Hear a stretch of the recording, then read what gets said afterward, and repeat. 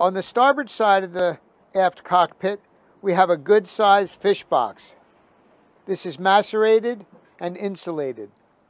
Forward of the center aft bilge compartment, we have a storage compartment. This is just a tub that drains into the bilge.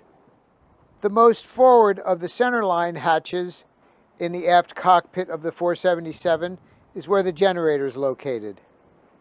Moving forward into the helm area, we have the steps that close off the lazarette area. There's a storage compartment on the back of the bulkhead that runs across the front of the aft cockpit. It's located just beneath the grill area on the port side. It's a great spot for storing dock lines. Simply open the latch by turning it and letting the door drop down. And finally, we have the port side storage compartment. This hatch is located just inside the retractable platform on the port side of the aft cockpit.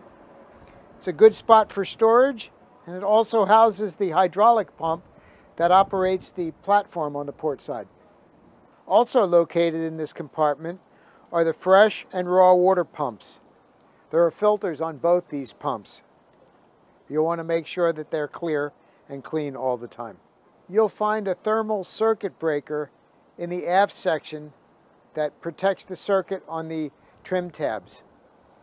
There's also one located on the starboard side in the same area of the bilge.